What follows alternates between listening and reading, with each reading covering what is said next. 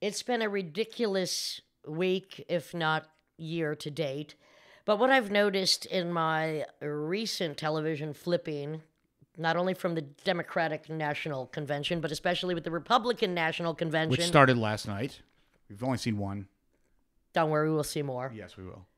Is it seems that everybody that spoke last night has what I consider histrionic personality disorder. Now, let me just tell you what a few of those symptoms are because they suffer from all of them.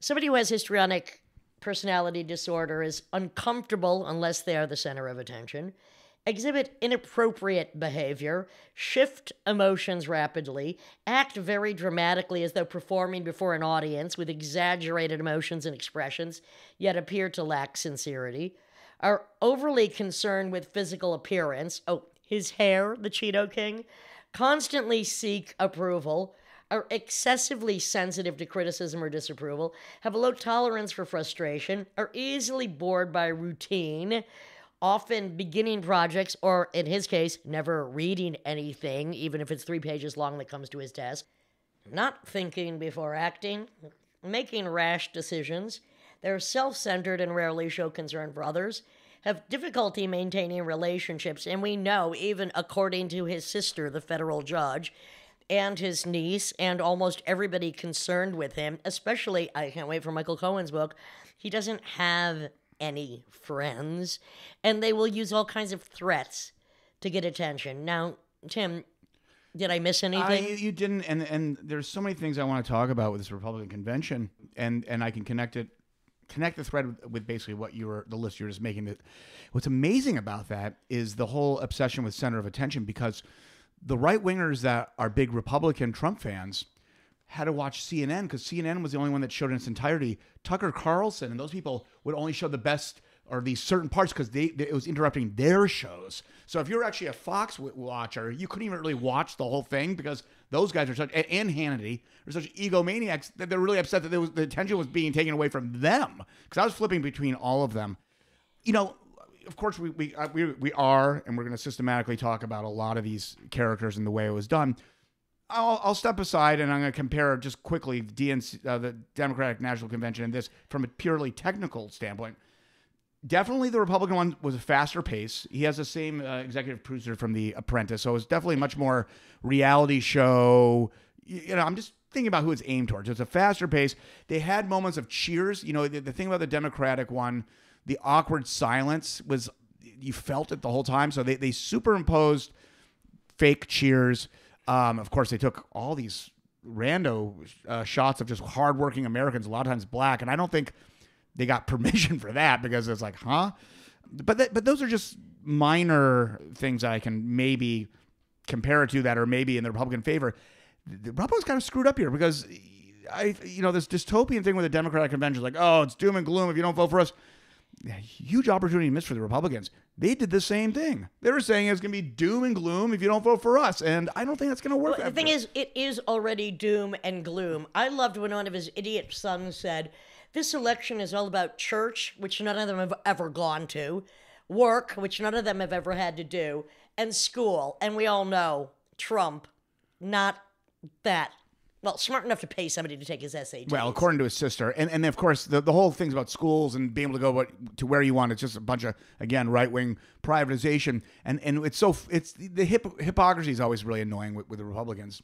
You know, they're like, oh, the unions are holding us back. It's like, except for police unions that you're completely supporting, who are endorsing you, who just basically are allowed to murder.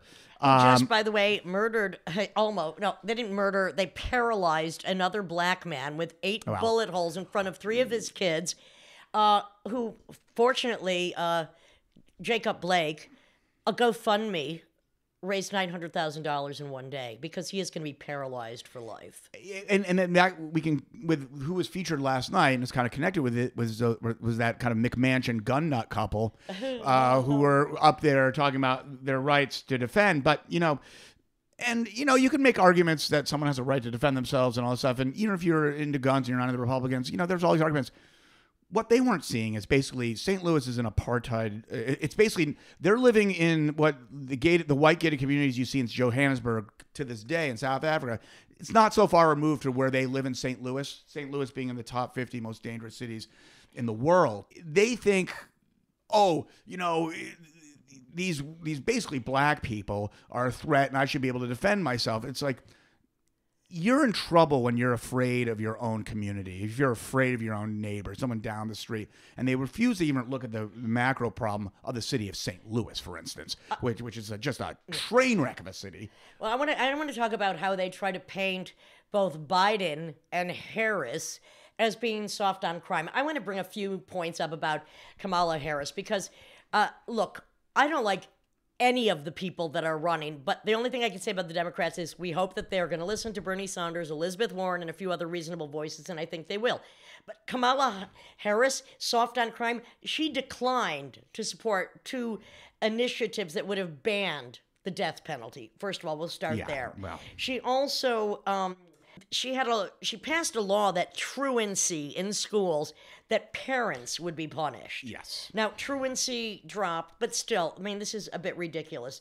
Also, I mean, one of her accomplishments was, though, creating open justice and online platform to make criminal justice data available to the public to improve police accountability, but she still didn't address police brutality when she was Attorney General. She didn't support a 2015 bill in the state assembly that would have required the Attorney General to appoint a special prosecutor who specializes in the police use of deadly force. And here is where we are today still. So they try to paint them as soft on crime, but actually she was harsh on crime. And this is a good segue into the long list of hard right-wing, often war criminals that are endorsing Biden. And what's interesting about this is that the Democrats are painting this as, see how rational we are? Even if these right-wingers are supporting us, look how nuts Trump is. It's like, well, wait a second. Let's talk about this list. Let's talk about John Negroponte, who's endorsed it, who not only was very involved in the Contra scandal in Nicaragua. It just keeps on going on from there. He's very involved in the Iraq War, and then of course Obama. Hey, do you want to be the ambassador of the Philippines? I mean, John Negroponte is a litigious genius. He's also arguably a sadist. I mean, if you're that kind of war criminal, you basically have 3 results. You're going to be killed, you're going to be thrown in jail, or you're a made man. He's clearly a made man. Colin Powell, another on the list.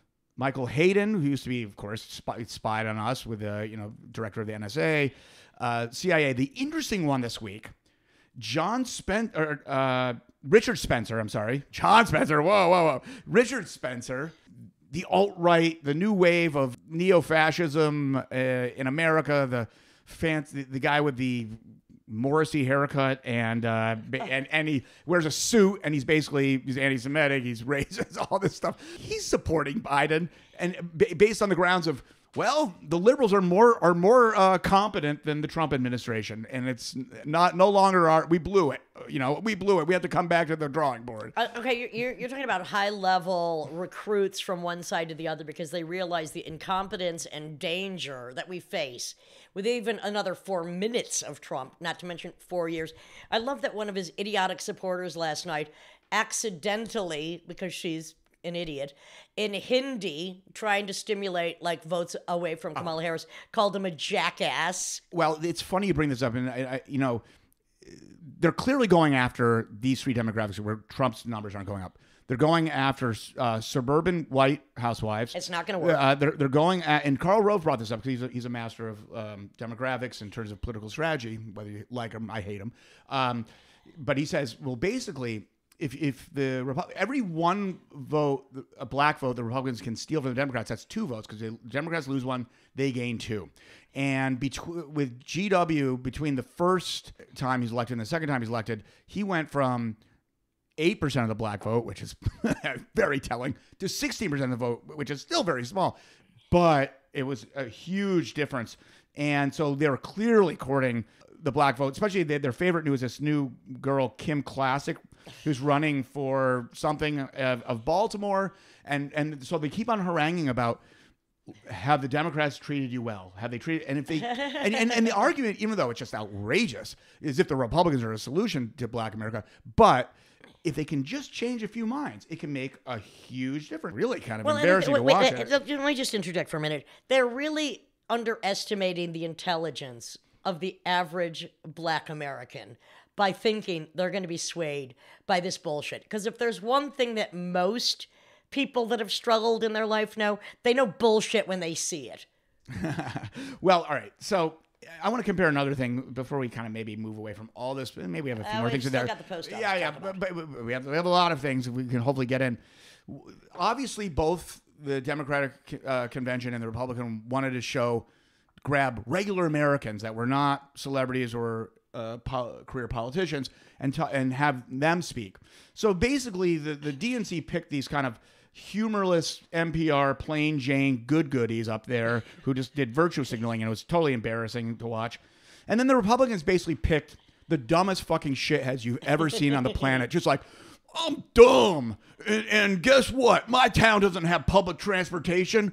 It has nothing. And that's why I'm a good person. Like, well, it has no public transportation because you vote for the dumbest things on the fucking planet and you're not into taxes because that's taking away my ability to buy more cheeseburgers at fucking Wendy's. And basically it's like, well, guess what? You have no fucking bus. You have none of that, you moron. Well, they're also underestimating the vote of the American farmer who realize, look, hard enough to be a farmer. I'm talking about independent farmers who have been raped by the Trump administration lies. So he's losing a big sector of that after his, first sucking China's dick and then accusing them of being the evil of all the planet. I like that it was just today that both New York and New Jersey decided to sue Trump and DeJoy, if ever a man was named inappropriately, about their postal perversion. That's pretty funny. Hey, so you know what thing that still really bothers me, and it's pretty much in the abstract. The elephant versus the donkey. I mean, the elephant's kind of a more powerful, more intelligent animal. I'm always mad at it. What's the history? Why do the Democrats always choose the donkey or why is that? It always infuriated me. I mean, I had good donkey raviolis in Italy once, but that's as much as I want. Don't knock the donkey. Donkeys, though, are loyal, they're humble, and they work hard. I'm not against the donkey. All right. Elephants are great painters, and they have a great memory. They have great memory. Well, so back to the post office for a minute. Please. Getting rid of these sorting machines, and then the idiot has the nerve to even announce he's not going to reinstate them. That's why they're being sued. It takes 1 hour on a sorting machine to sort 30,000 pieces of mail.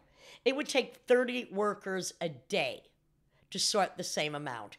Now, we know this is a ploy by Trump, who put in one of his cronies, a big contributor, and then he gives DeJoy's wife a position being ambassador to Canada.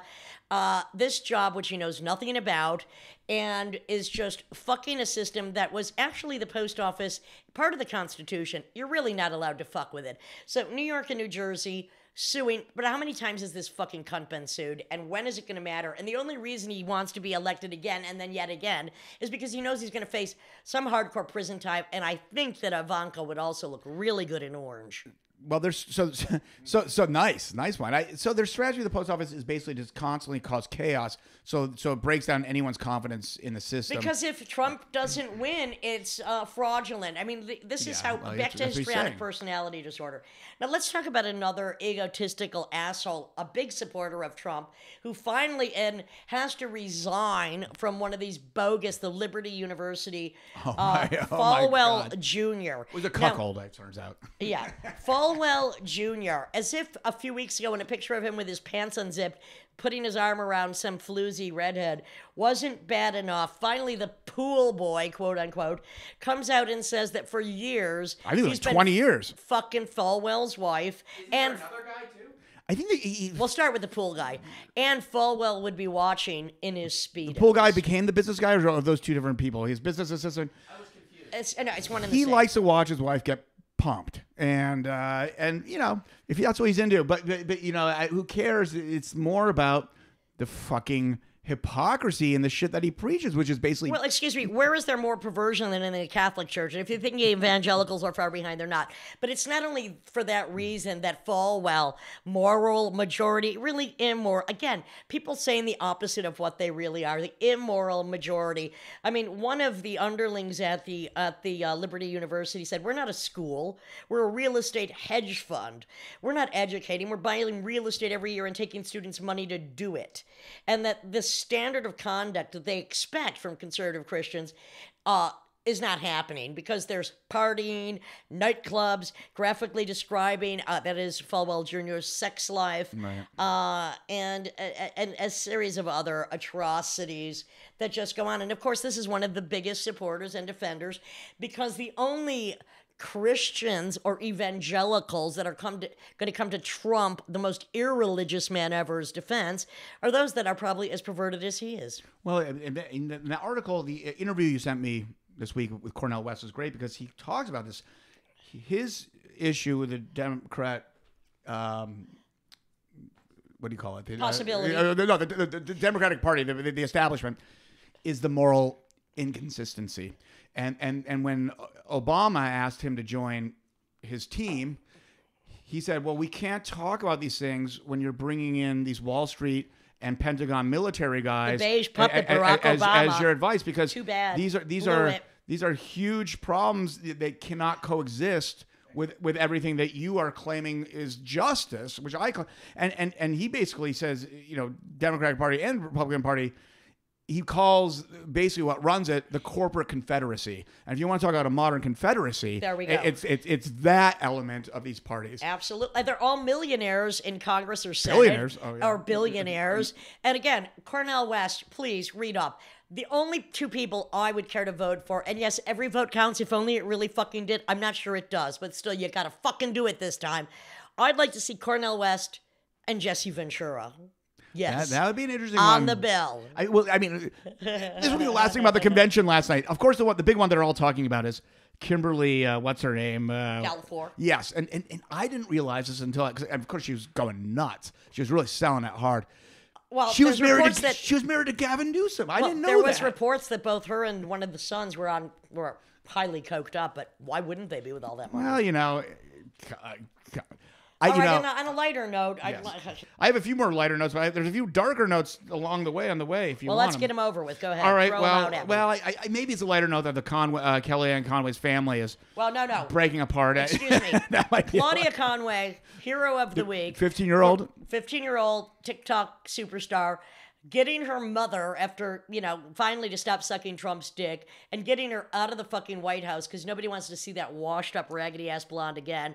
And supposedly George Conway, too, is stepping aside. But you know what? He's already done so much good work with the Lincoln Project, and they will go on. Michael Steele just joined the Lincoln Project. Carry on. So Trump's major speech might be disrupted by Hurricane Laura. So you have this two-drop. Well, the first one was, I don't think it was technically a hurricane once it hit. No, but Hurricane Laura is basically gunning across the. And rarely is there two hurricanes back to back. This is super rare, and it's going right towards Louisiana. 15 years ago, right? This week was Katrina. The Gulf of Mexico right now, the heart of it. The temperature, the water is 90 degrees. So for all you out there who don't know about hurricanes. Warm water is rocket fuel on a storm. Yeah. So that's why it's like, it's a category 1, category 2. No, it doesn't go down in strength. It goes up once it crosses that warm water. So we're going to see what's going to happen. So, and of course, you have the fires are going crazy in California. Well, in California, it's been the fires, about 12,000 lightning strikes. Started a lot of these. Unheard of in 3 days. Unheard of. Worst air quality in the world.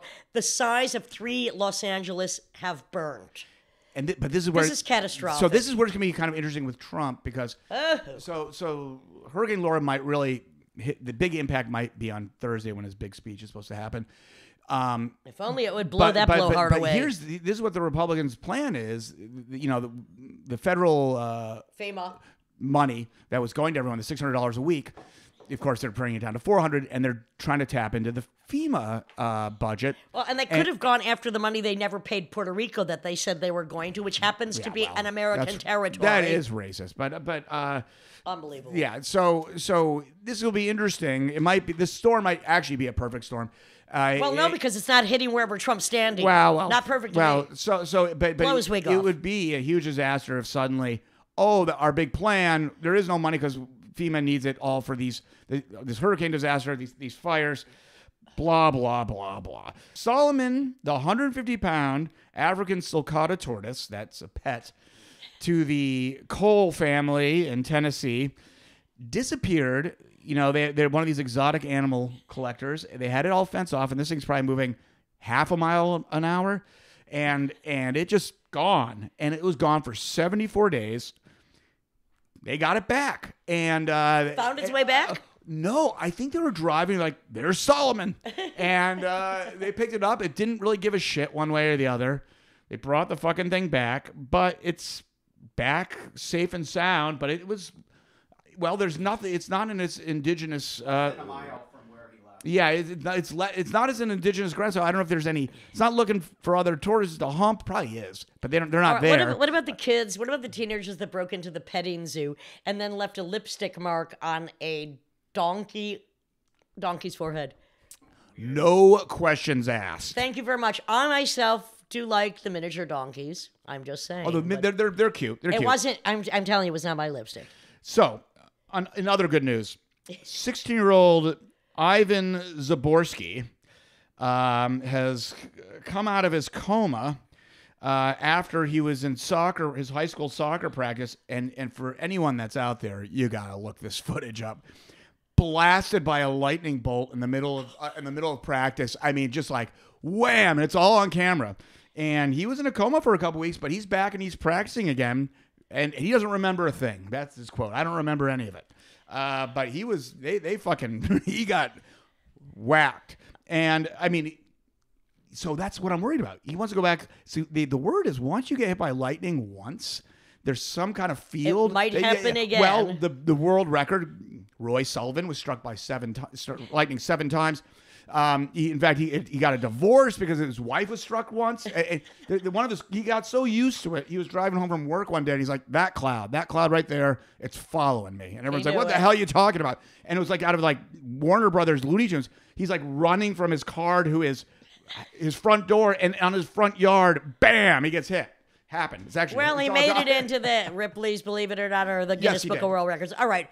Speaking about the Guinness Book of World Records, Bibbe Hansen, youngest Warhol superstar, age 14, out of truant school, does a short clip for Warhol, dances with the Velvet Underground, stays in New York for a while, goes out to LA, starts a punk rock coffee shop, starts performing, has a kid called Beck. Won't go into that. And I met her when I was doing the Unhappy Hour in Los Angeles, a series of performances that Ron Athey invited me to contact Bibbe for. And she's going to tell her story right now. This is the Lydia and Spin with Lydia Lunch, Tim Dahl, and our special guest, Bibbe Hansen.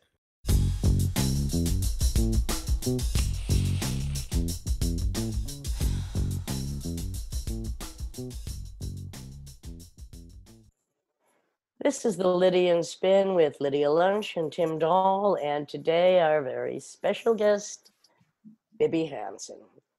Bibbe is a creative force of nature. With a dad like Al Hansen, one of the leaders of Fluxus, and a bohemian poet, dancer mom, she was sure to do something, or basically it seems like everything, in the creative arts.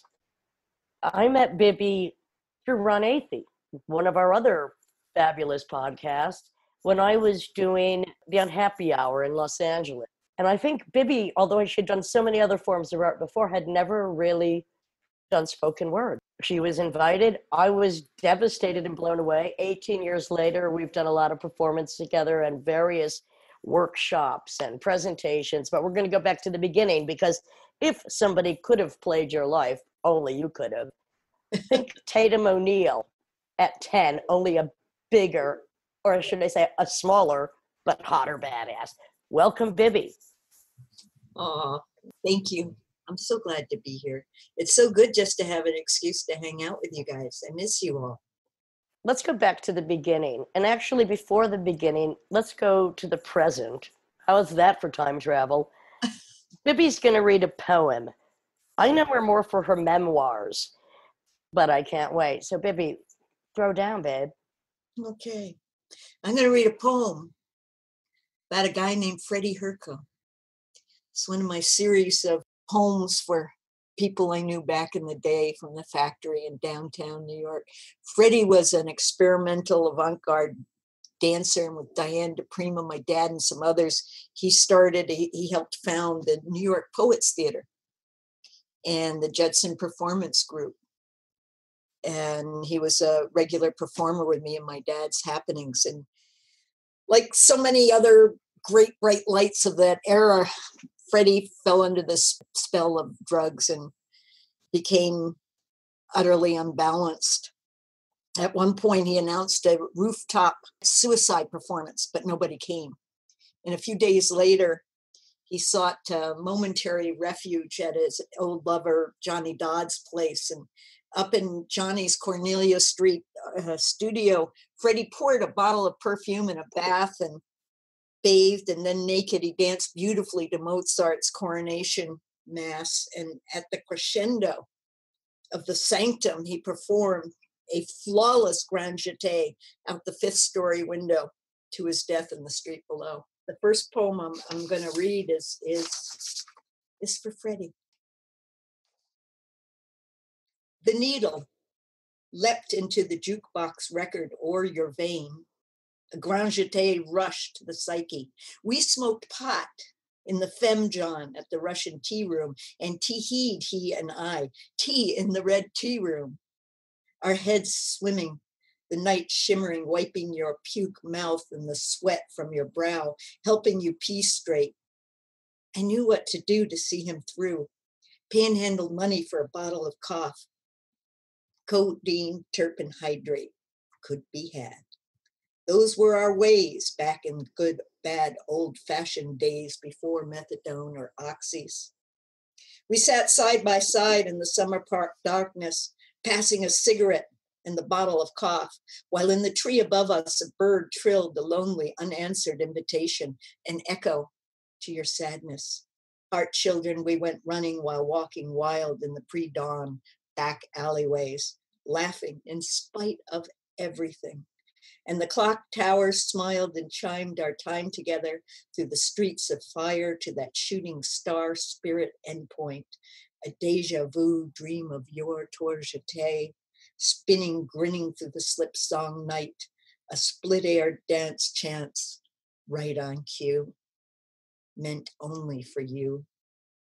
You could be unkind, but never were untrue. Thank you so much. So, how old were you when you knew Freddie, Bibbe? I was on the Lower East Side, about 12 and 13. He was a dancer with the Judson Troupe dance group, and Janet Kerouac and Diane DePrima's little daughter, Jeannie DePrima, and I all took dance classes from some of the dancers from Judson Church dance group. By the way, Diane DePrima, which people might not know, she was one of the only female beats who got any attention, and actually published the only Herbert Huncke book was published by Anne DePrima. And that was part of you were hanging out with the Beats and the daughter of the Beats when you're 12 and recording with Jack Kerouac's daughter, Janet. Yeah, amazing. Tell me a little bit more about this, because by 12 you were already doing Fluxus performances with your dad, Al Hansen. You were well, actually, Fluxus doesn't come around for another 8 or 9 years or so, but you are actually dead on, because most of what later claimed to be Fluxus was already going on, right, and happening without that name, without George Machunas, okay, without exactly. any of that. All the people that later would do it were all doing it back then in New York. Without necessarily the name, because I remember you telling me about a performance you did at 10 with a bag of glasses and a hammer, and Dad said, go ahead. That's my kind of performance art. Yeah. Permission to destroy. Awesome. Yeah, amazing. I mean, who gives a little kid, a hammer and a box and a stack of bottles and says, smash these like 1 or 2 at a time. No goggles, no gloves, no. Just go at it. So is one of your new projects Poems to the Dead? Well, poems in general, because I have one section particularly called Factory Poems, which has to do with all the people that come in and out of that. And some of them are still alive and thriving. You were the youngest Warhol superstar at 14, fresh out of reform school. Right, right. Amazing times. From that, it led to Dancing with the Velvet Underground. Yeah, well, that just happened to be like one of those crazy things. I ran into Gerard someplace and he said, "Oh, we're doing this experimental performance happening thing at the Cinematheque tonight," which was Jonas Meekas's place where he was showing underground and avant-garde films. Some of which you were in. Yes. And he said, and it's like a multimedia, like everything going on at once. It would be great if you could come and dance. And so it was about the second public performance. Films were being projected. The Velvet Underground were at the back of the stage, sort of under and behind and around the screen, almost in the dark, playing music. The one I remember, Venus of Furs, was one of the songs that we danced to.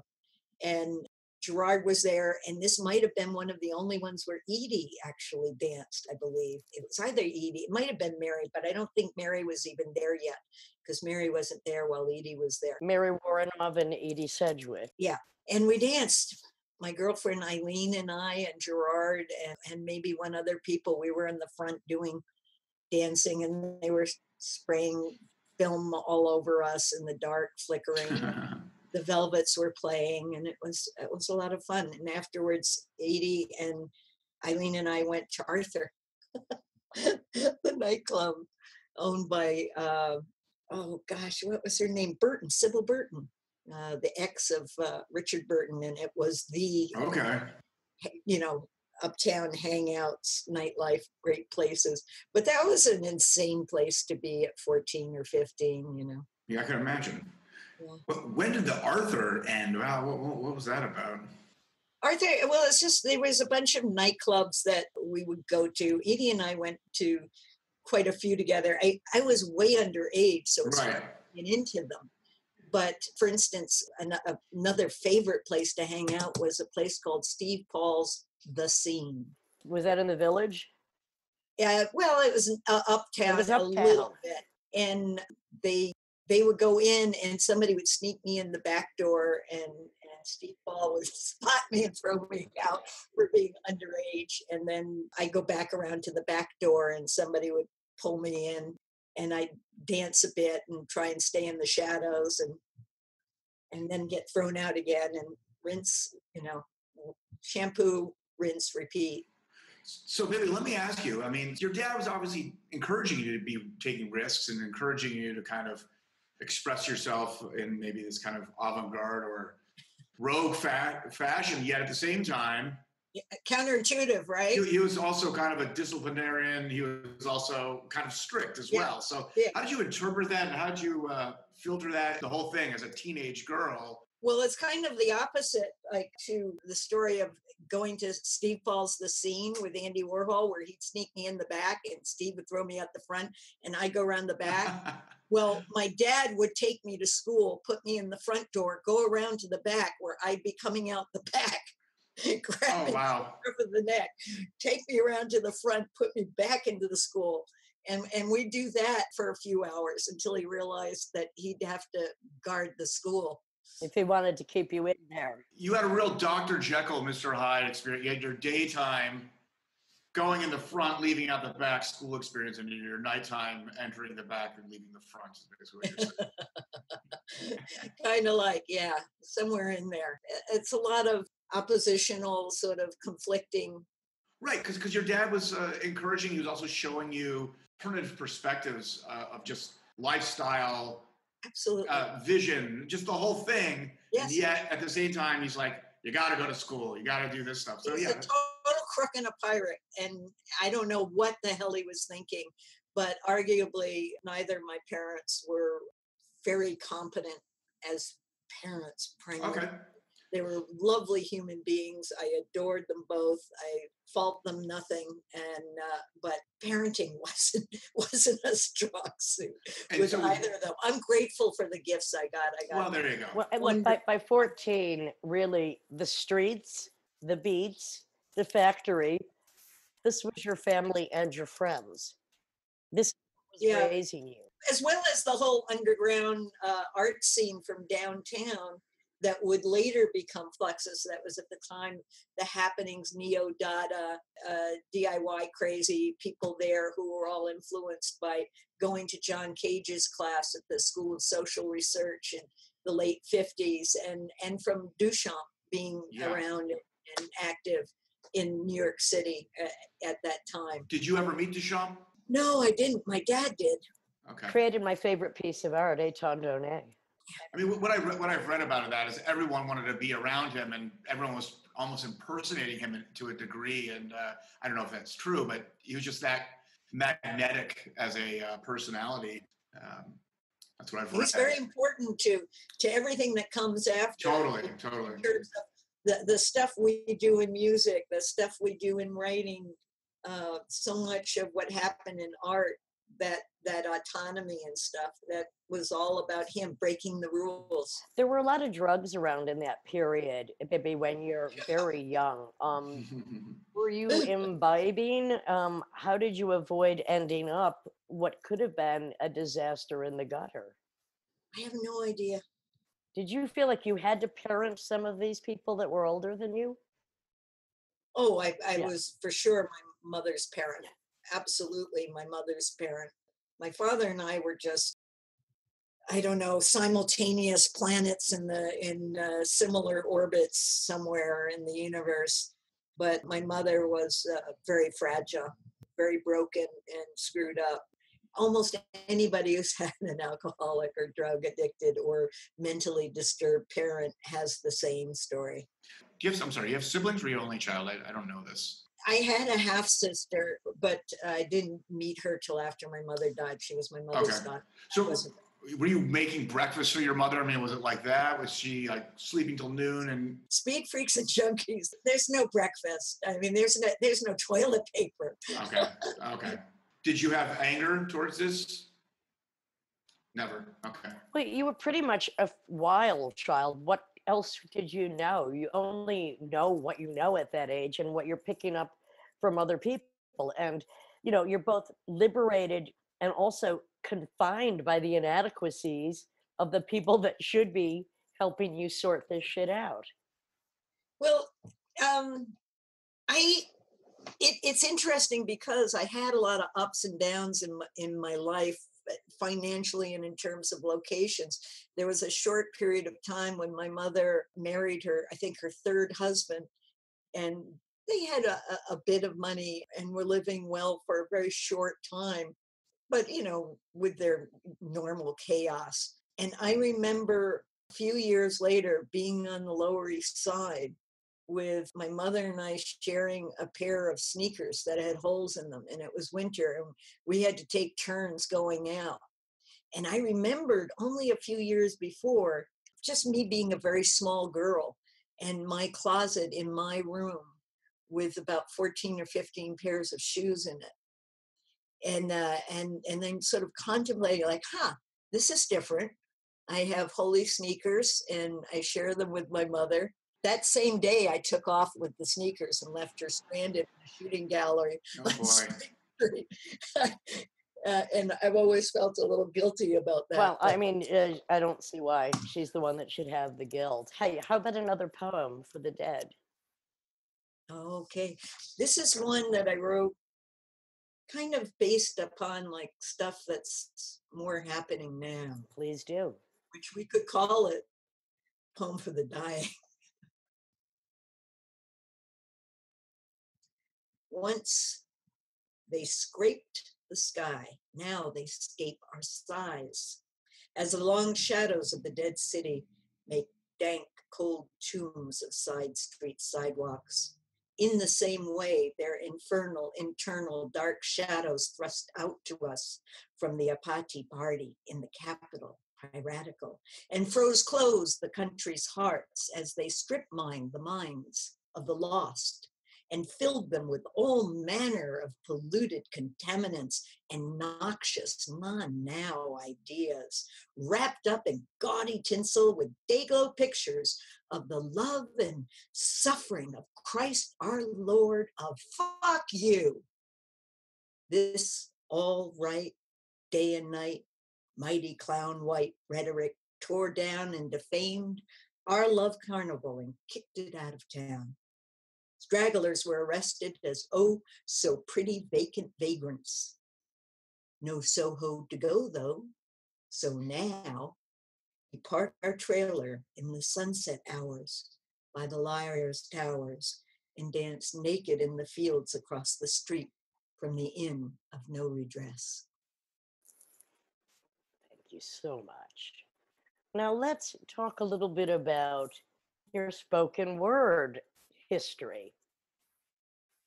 So, child actress, child troublemaker, doing performances at a very early age, hanging out with Beats, being filmed by Warhol at 14, hanging out with the Factory, dancing with the Velvet Underground. That's all New York. When did you go to LA then? What made you go to LA? Huh. You know, everybody asked me why I wasn't in the Chelsea Girls, and it's because I went back to jail. Oh, do tell. And like you do. And while I was there, my mother died. I had less and less reason to be there and decided I had had enough of institutional life and was ready to start for real on my own. So I ran away and I went to the Caribbean for a while until I turned 18 and could be back in the States with nobody knowing, you know, assumed name, dyed my hair black and disappeared until I was 18 and then came back to New York. And in New York, I was kind of burned out on New York. It was cold. And I had just spent months and months in the Caribbean with the sun and the ocean. And I just said, yeah, I'm kind of done with this. So I thought, well, LA's got warm weather. And I know a couple of people out there, maybe they have movies out there. Maybe there's something I could do out there. So off I went. So how long were you in jail before you went to the Caribbean? God, maybe 18 months. What for that time? You know, I don't even know. When you have a kid like me, when you have people like us, if you don't have support, like either if you're not self-supporting and you don't have your own system and your own community and your own setup and your own life to live, or if you don't have parents or people who are taking care of you and have got your back. If you're not old enough to have your own back and you got nobody else having your own back, Yeah. and you're wild, I was called an incorrigible. And look, what are you supposed to do to support yourself as a teenager without guidance in New York City in the 60s, early 70s? We all had there was only crime. That's how There's that only works. crime. The thing is I was already on the radar. Like I was already on probation. I was already on parole because I'd been to jail. I gotten out. I had to dot the I's and cross the T's. And when I stopped showing up at the social workers and I stopped showing up at the probation officers and I stopped showing up at the shrinks and I stopped showing up at, school or any of the things I was supposed to be doing, they're then going around to my father, who now has custody of me after the last escapade. And they're saying, okay, so where the hell is she? You know, you said you'd have your eye. And he'd say, I don't know. So then I'm fair game. You see, right. I'm right in the system. And that's how they do. You know, that's how they get us. But you've had a lot of female madness in your family. And then also in working with, actually the Beats might have been the saner women than the Warhol Factory, punk rock, and the other, art forms and formats that you participated in. You came from a family of damaged women. And of course, the damage doesn't begin with mom, and it doesn't, and we hope it to end with us. And that's what was so interesting to me about you.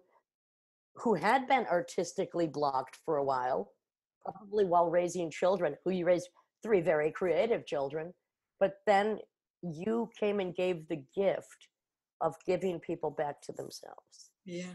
Well, that's what it is, isn't it? Find the most essential, authentic self, apart from all the crap that's either been programmed into us by well-wishers or smacked into us with trauma. Or beaten out of us by neglect and selfishness of other people. I mean, there's 1,000 ways it happens, and there's no one way, and there's no degree or whatever, but to whatever way it is, we sort of get adulterated and permeated with a bunch of stuff that isn't actually even ours. And when it is ours, isn't necessarily an invited guest or even part essential to who we are and what we really want to do. In spite of the mania of our lives, we are two of the most incredibly positive people I know. Who would have figured, right? Go figure. Go We figure. are two of the absolutely most positive people I know. Did you consciously want to be something different than what you witnessed adults being when you were a child? No, in a lot of ways, I probably wanted to be them. I mean, they were great people. They're fun, right? They were really smart, funny, talented, dynamic, interesting, charming. So are you, and you're alive and you're carrying on. And I wonder if they were happy, because you are positive and kind of happy. Yeah, true say. Um, a lot of that, a lot of what makes us, I think, unhappy is the stories, we choose to tell. Well, Because I we're think, creative, well, creative. wait a second. I want to say what makes a lot of people unhappy is that they can't tell the story they need to tell to get it out of them. Now, let's talk about what also brought us together is I invited you to do a spoken word reading. You had done all kinds of performances, and I didn't know you'd never done one, and I was amazed it was your first one. And since that 18 years ago, how fat is the memoir now? Oh man, it is so big. I mean, you really in your own delightful way bullied me into writing, which is my favorite, like one of my favorite things I ever did in my life, and I really enjoy that. I'm incredibly grateful to you for that and helping me to find that part of my voice, which I had when I was a kid. I used to write a lot when I was young, and it was a lifeline for me. And somewhere in there, I just dropped all that. I think it's a thing that happens somewhere between being an older teenager and being a wife and a mother and all that stuff. You kind of lose a bit of vision in there sometimes, especially if you don't have any role models for any of that crap. You don't even have a clue how to do any of it. It can be a bit overwhelming. Well, the thing is, look, your story is not only amazing, you're a fantastic writer. These are stories people want to hear. You're a great example. And again, we need to have women's stories told, and especially women that have lived through a variety of different cultural manias, art processes, formats. And here we go. Well, the thing is, Lydia, honestly, I just live in such admiration and gratitude to you. One of the things that I think is so important about the work that you take on and that you do with such enthusiasm and so vigorously is to gather together across the world a large variety of women's voices. We have all these men's voices, and then they get together and they have some kind of convening, and they bring in one woman who is the woman's view, the woman's voice, like there's one. And what you do is to knock the hell out of that and say, here's a wide variety, and they don't agree, and they can be in conflict, and they can be this or that or anything under the sun, but here's a bunch of them. It's without limitation. Now, where are we going with that 800-page memoir? Well, I'm actually working on something with it right now, which, I mean, Okay, look, you lived it, then you wrote it. Did you feel relief in it? Because it is a huge body of work you've accomplished, my friend. And I know you often go back in, but is there an unburdening? Is there a relief? Or is it also as well, you have to give these poems and these stories of the dead? Somebody has to tell them. Yeah, well, again, there's a Proustian element to it, the past regained. There's this thing that happens, we go through life, we have these experiences, and we move on, and then we remember them back, but we're remembering and we're seeing them through the eyes of the person we've become.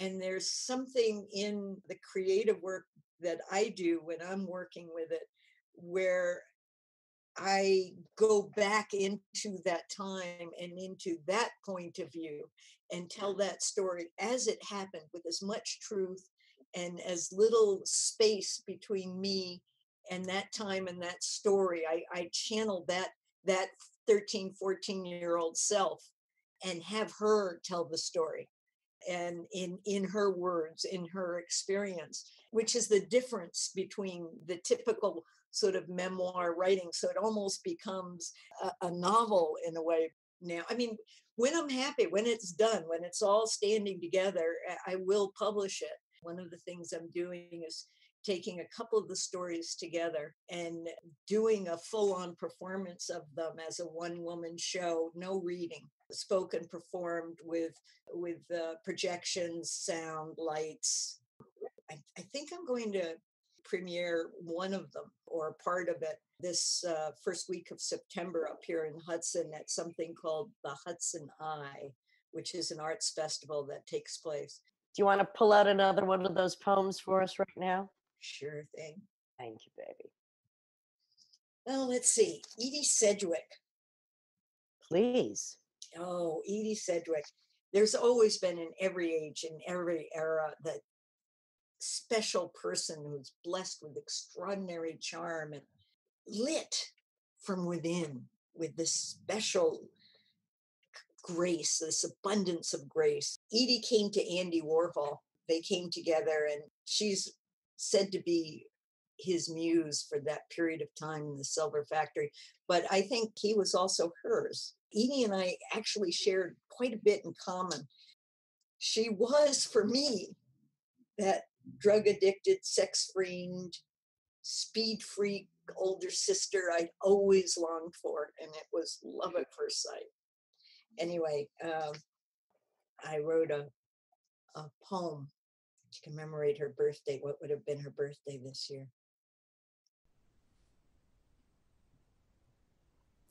Edie. Before we went into that midtown midnight, and our go-go dancing boots tapped on tiptoe off to Buffalo. Mine were shoe polish white with a fake Courrèges dress. You wore silver with a white mini.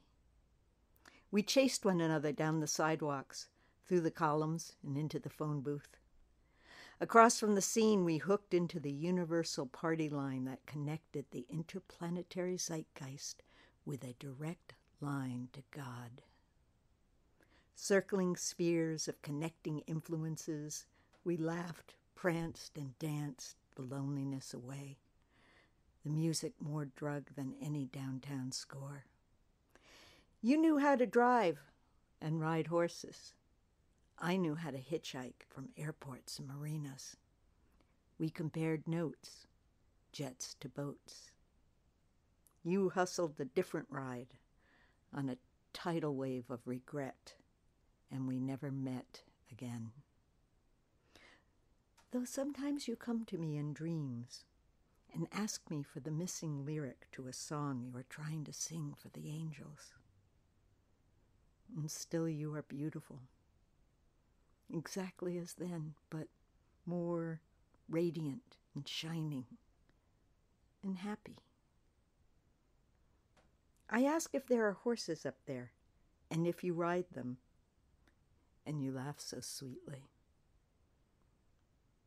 Come and see, you tell me. Later, I say.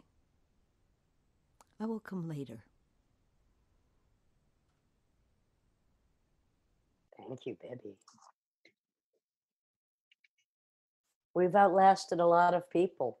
I think both you and I are both kind of surprised to still be here out of all the people that we've known. But there's a certain point where, I look around and I say, geez, I actually know more dead people than living ones.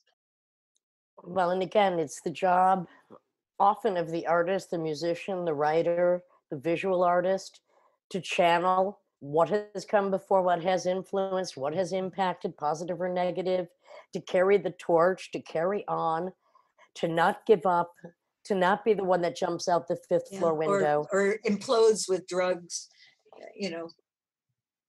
To be the survivors so that we can positively still influence the living and ultimately speak for the dead before that is what we will ultimately become. So how did this play into raising three boys? So you have all these experiences, you've filtered it and redirected it or directed it the way you did, which seems pretty positive to me. And then you have the responsibility of three kids. Were you conscious about how, hey, I'm going to take these experiences and be very mature and explain to them how these things work? Or were you trying to protect them from some of these worlds? Or how do you approach that? It's on what they're ready to have and when, of course. But I always gave young people credit for a certain amount of intelligence. I maybe tackle complicated subjects, but I would do it in a very simple and direct way on the level that they were up for. My primary focus was just, without freaking out, making sure they were safe, but not the current way that's expressed by parenting in this world. Because part of having them be safe is them being equipped with knowledge and able to navigate a very complicated and minefield-strewn world that we live in, and having stamina and having resilience and a base to proceed from. And then in terms of having the space to be themselves, to grow and develop and become whoever the hell that is, getting out of the way, not actually putting a whole lot of anything there. There's structure. Here is a safe home to be in. There is food to eat. There is a structure. There's school to go to. It's not the greatest school in the world, but they're not going to kill you there either. And everything that you need that I can afford or make available to you, you have these resources and you use them or not as you care to. What's interesting to me, Bibbe, is that in this generational thing of being born unto two artists and then yourself growing three artists, usually kids rebel against what their parents were. Like if their parents were straight, they're going to become a musician. They're going to become an artist. They're going to run away. But you have this artistic urge, need, mandate that has been passed through the bloodline. Mostly whenever anyone says, how do you do that? My biggest advice is to get out of the way. Like the worst thing you could do is insist that anybody practice or, rehearse. Again, I didn't raise my kids structureless or without any kind of authority or structure, but it didn't dominate who they were as people or their personal choices. They got to pick their friends. They got to pick their clothes. They get to keep their room how they want to do. They get to do what they like with their things. So there's little interference with that. On the other hand, when you're interacting out here in the group, you have to respect the rights of others. That's going to be very much enforced and insisted upon. What's going on with the L. Hansen archives, of which there are rooms and boxes upon closets upon a mysterious amount of material that I know you and Sean are sitting on and really need to find a home other than Yeah, your well, one closet. of the neat things about this whole lockdown thing is Sean being here instead of having to go down and work in the city for the man 9 to 5, Monday through Friday. He's been here and working from home at his job, but also predominantly here. And that's given us a lot of time to, work on the archive. And we've actually been going at it. One of the difficulties with it is that it's so many different kinds of media. It's photographs, it's negatives, it's slides, it's cassette tapes, it's high eight, it's the video, it's just all these, it's texts, it's artworks. There's so many, it's ephemera. There's so many different parts to it. Oh, I honey, you understand. you know how that goes. You know how that goes. But trust me, once the burden of the articulation can then Yeah, find a home where it can be housed, and perhaps Cologne, because it's not always this country, it's not always the place you worked, you created, you were born, that appreciates what you do, which is why we have to go to Europe so often, which is why that's why as Al musicians we go to Europe, Hansen which is died why, in Europe, because he was living there, because he couldn't make a living in the United States as an artist, but he could in Europe. and it's basically as it has been for most of the more than 100 years, the way it's been for avant-garde artists, musicians, creators, writers of any sort. It's that Europe had, for some reason, because it's older and more intelligent, a deeper appreciation for Yeah, they do. weirdos like us. You were in one of his performances at Howl Gallery. My father wrote a piece called Car Bibbe. The scores that are each, you get like a dozen cars, and each car has a list of things to do, like slam the door and honk the horn, things like that. But everybody's got a different, each car has a different list, and people can do however they want to do that.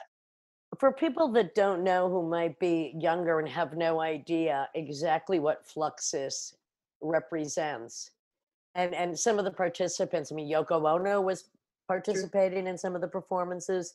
Just give us a brief summary of the outlandish, ridiculous, and liberating nature of Fluxus. I don't even know if there can be a Oh, description beyond that, one but of go the ahead. things that's the most difficult about Fluxus is that nobody can wrap their brains around what the hell it is. But there are some hallmarks of it. Number one is it's an art of idea. It's actually an art of ideas. And it's also seen as something that takes place above, around, and beyond the marketplace. It's almost impossible to put a price tag on any of this stuff. It's like, wait, how do you do that? Because so little of it has to do even with objects. There are events, ideas, performances, but there are objects and there are collections, and there are the individual personal work of the different artists who were also Fluxus artists, whether that work is seen as being Fluxus or not. DIY was very important. You don't need to have in order to do. You do. And you make do with whatever you have to hand, and however that is, whatever your limitations are, you accept it, you embrace it. And in that we see punk rock. That's where punk came from, and that's where even and no wave took beyond that.